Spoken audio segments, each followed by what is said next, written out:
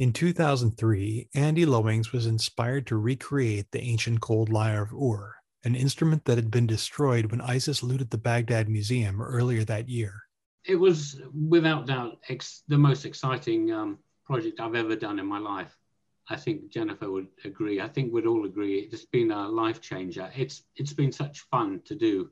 Andy, along with his friend Jennifer Sturdy, reached out to a variety of academics at museums and universities to research the ancient instrument. They then worked with volunteer students, artisans, and musicians to construct a playable replica of the lyre. What are we going to do with it, and how are we going to bring it to life? We can't find a handy Sumerian and say, well, what would you play with this?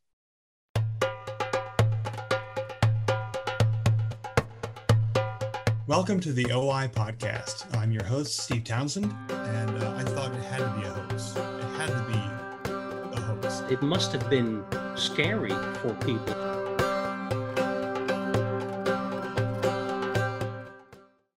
Welcome to the OI podcast.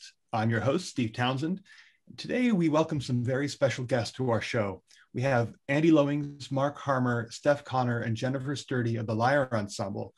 Now, this group created one of the most unique projects I've ever heard of. In 2003, they created the Gold Lyre of Ur project to construct a playable replica of a 4,550-year-old Gold Lyre of Ur. And then, in the following years, they recorded 2 albums of poetry and music using this most ancient of instruments. So again, it's my great pleasure to welcome Andy Lowings, Mark Harmer, Stef Conner, and Jennifer Sturdy of the Lyre Ensemble. When we talked about the idea of making the instrument at the outset, that the whole declared aim of it was to make a playable instrument, because I think we had been to some musical instrument museums. There's a very famous one here in London, the Horniman Museum, with instruments which are inside glass cases.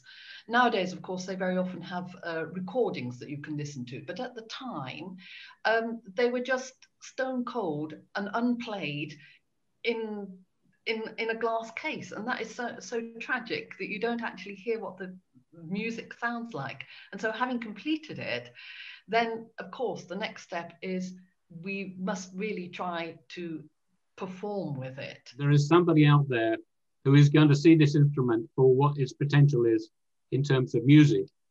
And it's probably not going to be me, but I'm pretty sure that there are people out in the world. Andy ran a harp festival at Stamford, near where he lives, and I came over there one day and saw these lovely harps, and that was the first time I heard about the lyre. So I've sort of known Andy for quite a while now and been involved in quite a few of his projects. My own background is in broadcast, so I worked for the BBC for 20 or so years, and done a lot of radio and TV. So it was lovely to be able to sink my technical teeth, if that's a good metaphor, into something that was a little bit different. When I came to this project, I had just finished a PhD at the University of York in music composition. So that's my background. I'm a composer, now a lecturer in composition at the University of York. And my specialism, if you like, as a composer is generating new musical materials from sound structures of ancient languages. So that can include anything sort of from the structure of poems, from the kind of the longer structure of a poem to the phonology of the words themselves. So I have various different ways of kind of using those sorts of things to essentially just generate new ideas for composition. That's really what I'm doing. I'm plundering ancient evidence to find new ideas for modern creative work. Stef, you sang in Babylonian, and I know that on The Flood, which is one of my favorite albums, you sing in a number of languages. And what languages do you sing in? How did you learn this, and why did you choose the text that you chose? The CD includes a mixture of some sort of Sumerian and then some Akkadian, which is probably a lot closer to what scholars would reconstruct as an original, as a best guess version of the original pronunciation than our sort of approximation of Sumerian is, because very little is known about how that's pronounced. So we were kind of just making that up. And there's also some English. We sing some in modern English, translations of Mesopotamian texts. And then there's possibly quite ill-advisedly, because I don't think I really covered myself in glory on the pronunciation of this one, Arabic, which was done with the very generous help of Andy's friend, Dr. Jalili. And that was a translation of a Sumerian text, a poem about basically a kind of mother reverence poem, which I thought was very beautiful and moving. And I tried my very best to sing that in Arabic. So we wanted to have a kind of mixture of different languages on the CD. The texts were, I chose the texts, most of them. Some of them were kind of put in front of me by Andy and Jennifer in the sort of the early stages of the project when we all met each other. I just found after a while of doing some research and thinking, well, what texts might we sing, that I was particularly drawn to texts in which there was a sort of a strong female character or female voice, for probably quite obvious reasons. But it all really started with the text from Tablet 11, the flood narrative from the Epic of Gilgamesh, from the Babylonian version. And that was kind of coincidence, really. We had a weekend and I said, look, let's come together with instruments. Let's see what we can make of these instruments. Something may happen. We can bang, we can sing, we can create something. And we tried pretty hard. But this girl came along from, York University, and said, do you think, perhaps I can sing something? And before we packed up for the day, she said, do you think I could just sing this?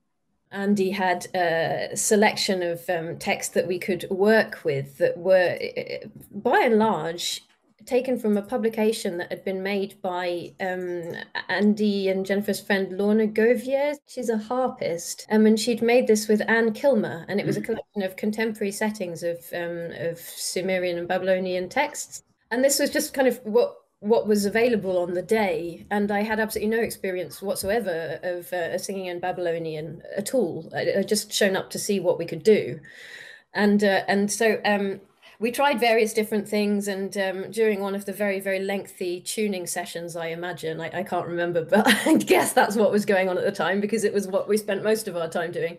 I was just browsing through this book, and I was looking at this normalization of the flood narrative in Babylonian, which was in the book, and very conveniently had the stresses, the likely word stresses marked out. For someone like me who didn't know anything about the language, that was essential. So while all the instrument kind of stuff was going on and technical setup, I got my phone out and I Googled the Wikipedia article on Akkadian phonology. And I looked up how to pronounce these words. And then I said, I want to try this. Let's try this. I want to sing this text. You could tell from the first 5 bars that this was magic. This was something, something fate was behind this. And she sang in this foreign language. I could hear immediately the pleading of humans, the gods dictating, women giving birth to new humanity, all in this voice of hers. And I was accompanying her. I felt that it was a great relationship. I loved what I did, but I was very, very frightened that I'd mess it up. And I remember one time I looked at Mark, who was recording this, and said, is it happening? And he went, don't mess up. And the version of that song that appears on the album The Flood, which we made a few months later, was pretty much identical to that first demo recording, which by some weird coincidence, we didn't really need to change despite having done zero preparation. So a few months down the line, having worked quite hard on studying Akkadian, I found myself doing almost exactly the same thing. This is an extract from a live performance of the title track from the album The Flood, and it's a setting of the flood narrative, which is part of Tablet 11 from the Babylonian version of the Epic of Gilgamesh. And in the sort of this narrative of the flood, which kind of differs from the biblical version, in that rather than needing to get rid of humankind because they're sinful, the gods decide to get rid of them because they're making too much noise and it's irritating them. They look back on the devastation that has been caused, and even the gods themselves are horrified by what they've unleashed on the earth, and that's what's being described at this point in the song.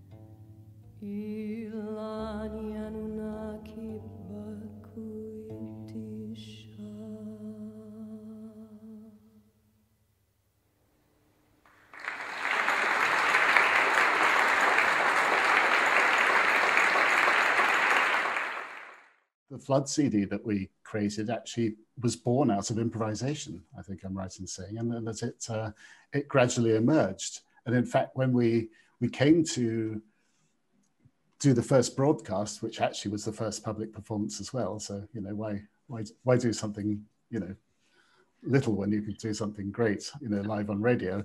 That was the first time we'd actually performed it anywhere.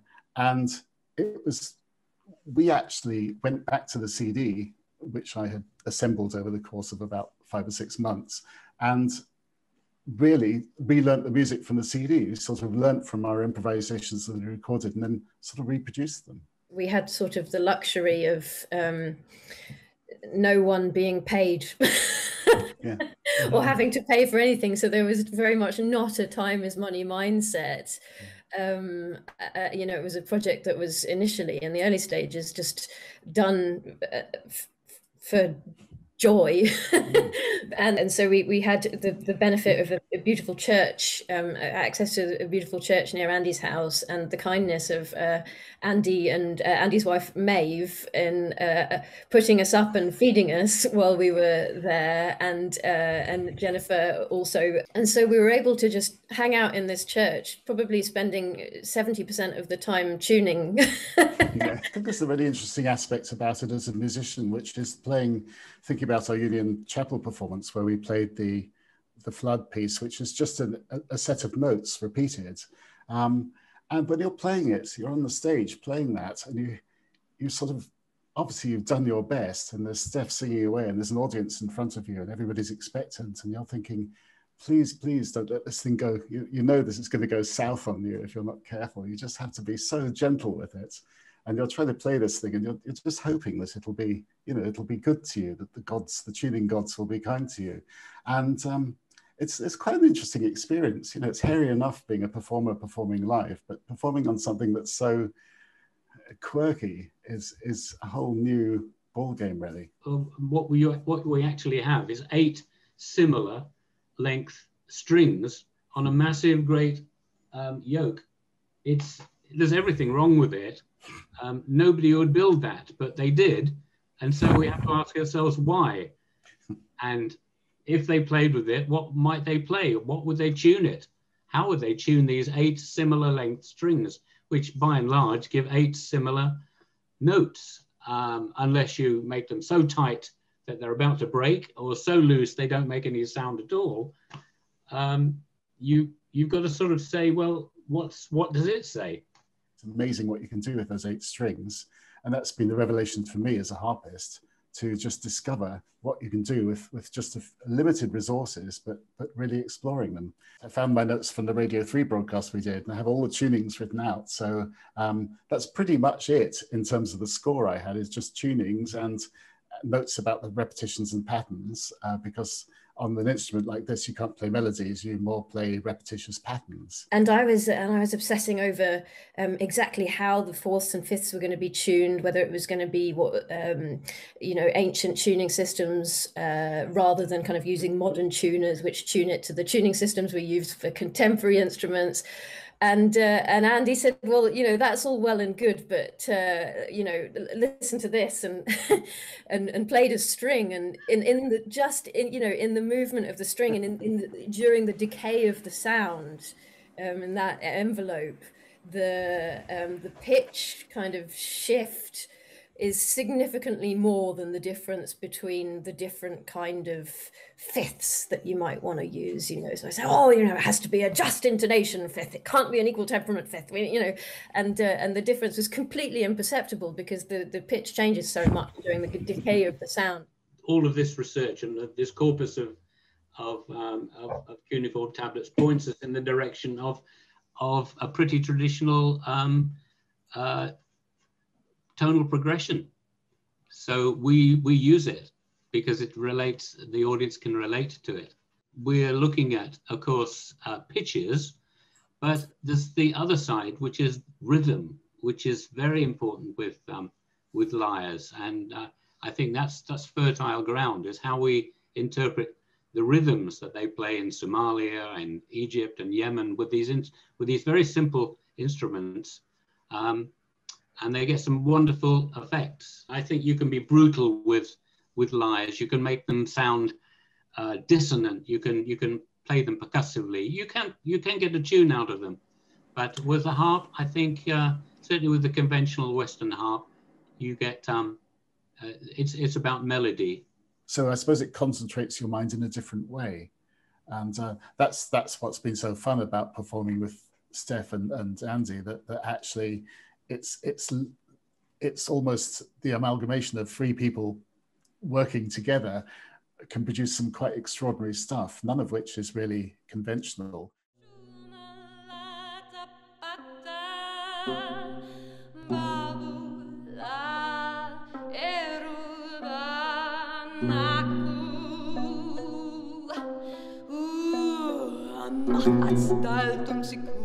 Ashapir mahatsipum ushvalakatalati Ashapir gishrina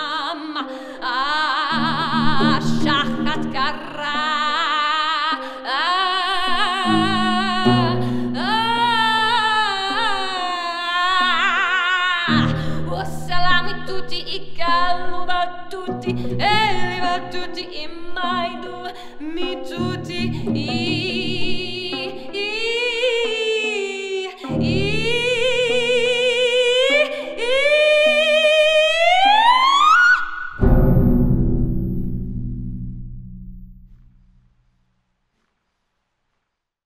It's the only time I did some sound manipulation on that, which is that Andy playing the lyre, when you have a chord at the end or a huge sound of a gate slamming right at the loudest part, that's actually the lyre strings shifted down 1 and 2 octaves. It produced this most extraordinary sound, which I'm very proud of, and I love it. It's not just a musical instrument. I think it's it gives you dramatic possibilities, and it looks phenomenal. You know, whenever people see it, they go, wow. I think that when we play together, we use these rhythmic riffs over and over again, and they hypnotize the audience. They take us to a different level. And I always remember playing with the Iraqi Cultural Forum when the hypnosis became so great that they spontaneously applauded, and we had to stop. Where have you shared this music? Where have you toured, or who's heard it? Where have you performed with all of this? We've put out a lot of stuff on YouTube. We've been to the States, a few countries in Europe. We'd like to go to more. Kind of academic venues. We have performed at universities. At York University was one of them, but also in cathedrals. So, for example, in Liverpool Cathedral, at various museums, the British Museum.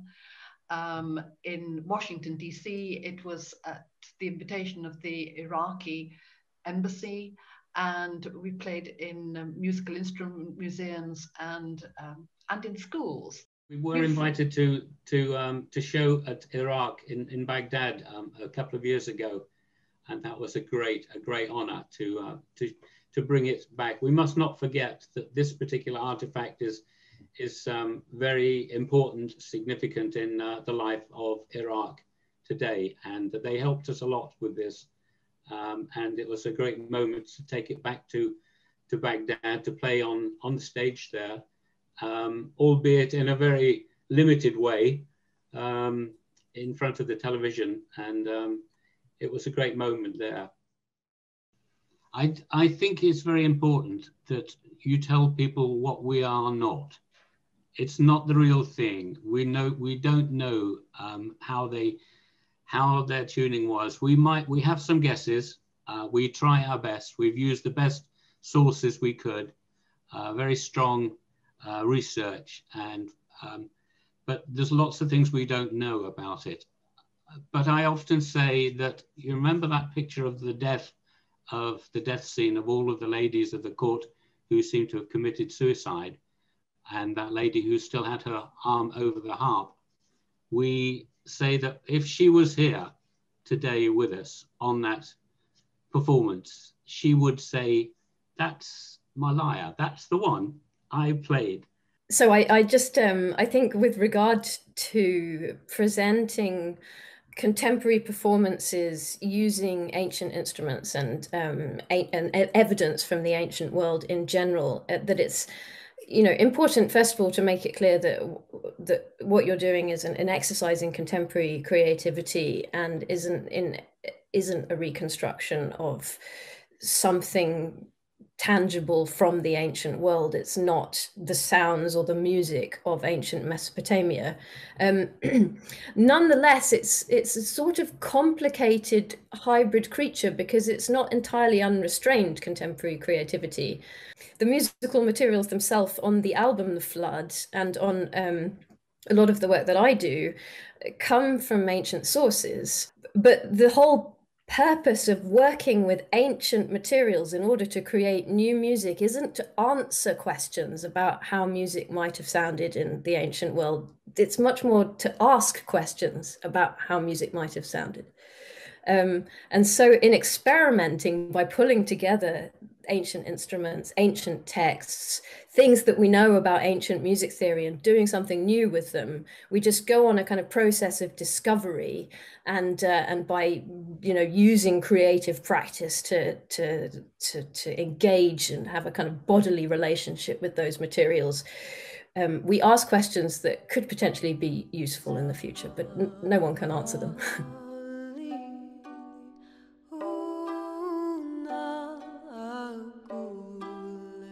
If you are interested in hearing more of The Flood, the Lyre Ensemble's music can be found on Spotify, YouTube, at various retailers, directly from lyreensemble.com, and on the Gold Lyre of Ur project website.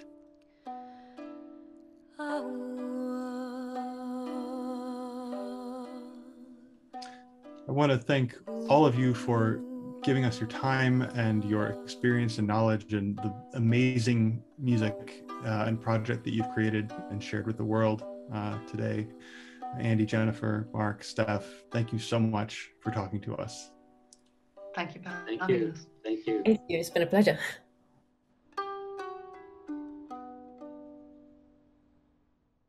For over 100 years, the OI has been a leading research center for the study of ancient Middle Eastern civilizations. Join us in uncovering the past and learn about the beginnings of our lives as humans together. Become a member by visiting oi.uchicago.edu/member.